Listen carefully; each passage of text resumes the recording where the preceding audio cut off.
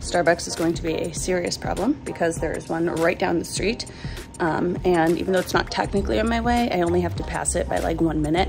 So far every day we've gotten Starbucks.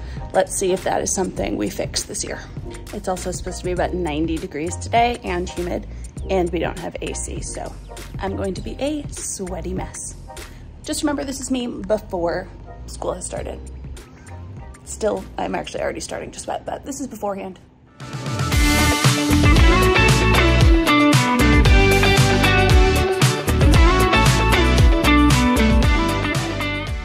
Good morning. Today is day 3 from the classroom. We are going to do some curriculum today, meaning we are going to not do a deep dive. We're going to slowly kind of dip our toes into a little bit of phonics, a little bit of numbers, beginning sounds, things like that, all while we are still teaching the routines of the classroom because it's really only day 3. But I don't want to wait too long to like review things from last year. So when we're talking about phonics, we are reviewing letter names and sounds. For math, we are reviewing numbers 1 through 10.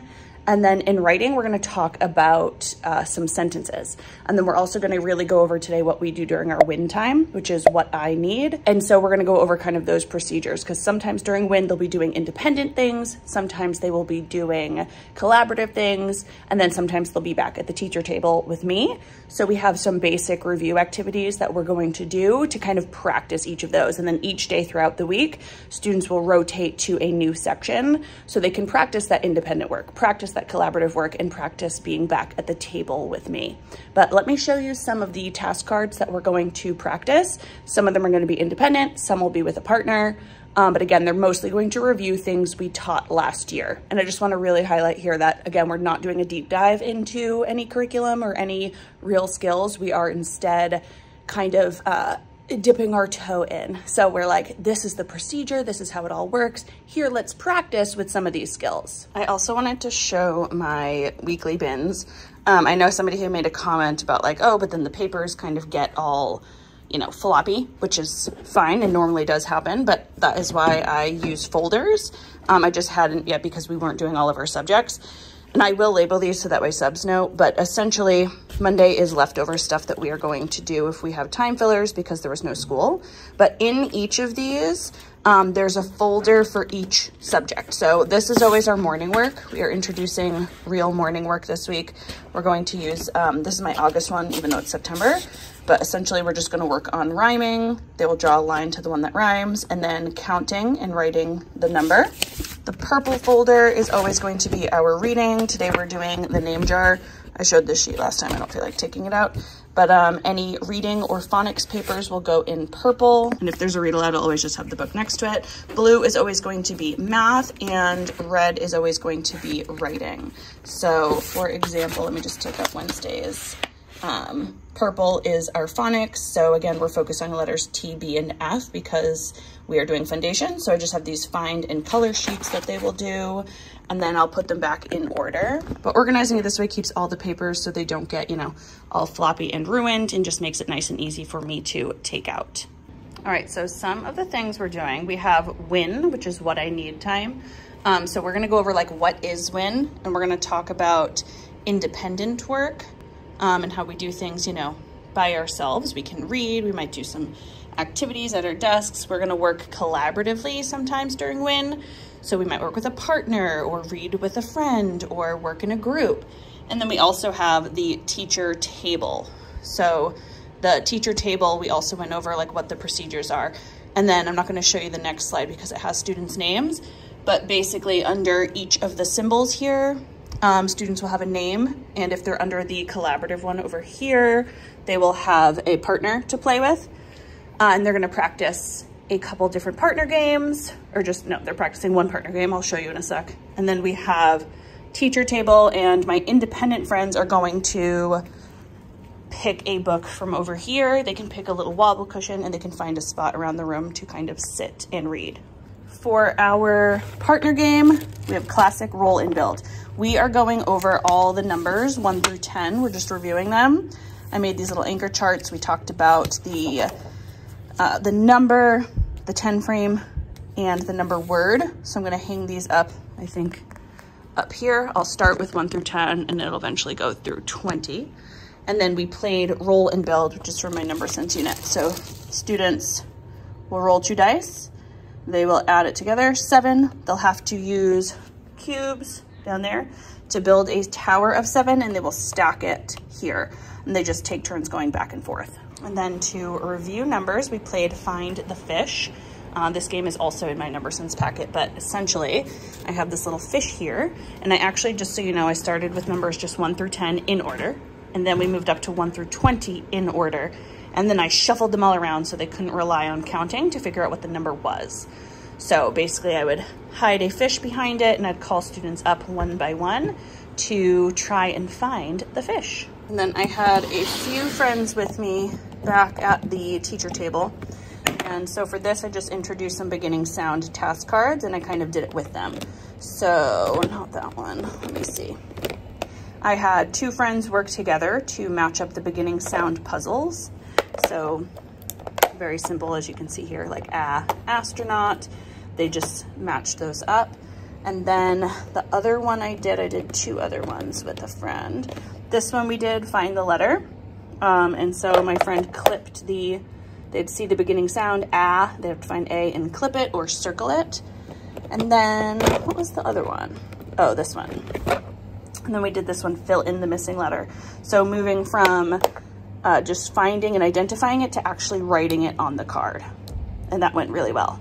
It is the end of the day. I am not as sweaty as I thought I would be, but we had a great day. We talked about numbers, we reviewed a little beginning sounds, and we went over a lot more procedures. We also did this really cute thing with the name jar. I shared the sheet in my last video, but I want to show you what it looks like completed. So we read the name jar, and then we just used some construction paper on this sheet, and then we made our name. This is my name, obviously. And then we filled out how many letters, syllables, consonant, and vowels it has. It came out really cute. All right, say hi, Theo. Hi. We got Calvin in the back there. All right, we are heading out. I'll see you tomorrow.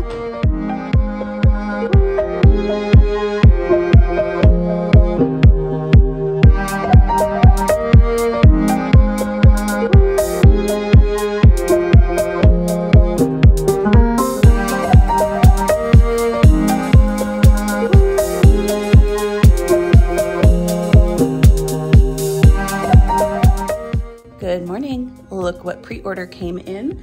Don't let the pigeon drive the sleigh. I don't think I'm gonna put it out with my other pigeon books yet. I'm going to save it for Christmas. So let's put that away.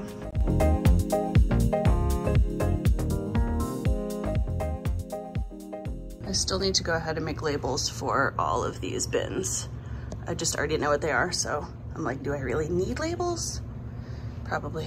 Today we are continuing to work on some letters. We're gonna dive into foundations today, and we are going to talk about T, B, and F. The plan is to talk about all 3. I don't know if we will, because I also want to introduce them to their new tools, their whiteboards and markers that they will use. And you know, going over such procedures might take a little bit of time. So that is that plan, and then we're still gonna go back to numbers. So I gotta go. I'll pop in after school and let you know what we did. Hello, it is the end of the day. I think I only popped in for like a quick second at the beginning, but I want to show you what we did in math because I think it went really well. So let me show you. Here are the math slides we did. So let me just open up. Here we go. So here they have a little math talk. It says, how could you organize these bears to make them easier to count? So I just kind of listened to different ideas on how to count them up. Some people said like counting them in a row, crossing them out so you don't double count, putting them in groups, which was perfect for our next slide, because then I said yes. And then this is kind of like our explicit teaching slide where I show them we can put them in groups, we can put them in a row, we can put them in a 10 frame. And we really talked a lot about that 10 frame today. And then I took out some cubes. I just had like a bag of cubes, and I showed them how to count them using a 10 frame. And I really emphasize that when we fill up the top of a 10 frame, it's 5. So we don't need to count each one. We just say 5, 6, 7, and so on. And then I'll show you the student group. So they did practice it together. They practiced it independently. And then we just had a little closing where we said, what do you think? Do you think it's easier to count them in groups, and so on? So let me show you what the sheets looked like. So right now I'm organizing things in bins that they will use all week long, so they can just take a whole bin over. So here you can see the bags. I filled them up with just different amounts of cubes, and students took turns. They would grab a handful of cubes. So they couldn't grab all of them at one time because there's too many. So they grab how many they could. I would have them organize it. These were cut in half in the 10 frame first to count. If there were extra, they could count on. We, again, 10, 11, 12, practice counting on. And then they wrote the number inside the box, and they did it 4 times. 4 was not enough, so I had them just go again and write another numbers in the box, because some of my students, it took a while, but some went through this very quickly. So I just had them continue going.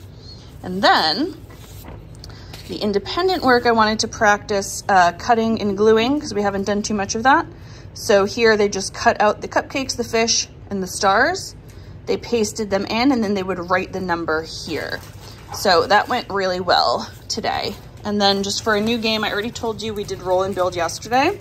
Today we also did spin and color. This is from my August print and play math games. So again, we're just identifying numbers in the 10 frame. They would spin it with one of these spinners, and then player 1 would color on their turn, player 2 would color on theirs, and they kept going back and forth until one player colored in all their crayons. All right, so that is all I'm gonna pop off today. So we mostly talked about math. Again, any questions or things you want to know more about, please just drop them down in the comments and I can make a video about it. Maybe next week we'll talk a little bit more about what we're doing in phonics or reading, things like that. You can hear my boys whispering, we gotta go. All right, as always, I hope you enjoyed this video. Please give it a thumbs up. If you did, make sure you subscribe to the video and click that bell. That way you're notified of every new video. See you in the next one. Bye.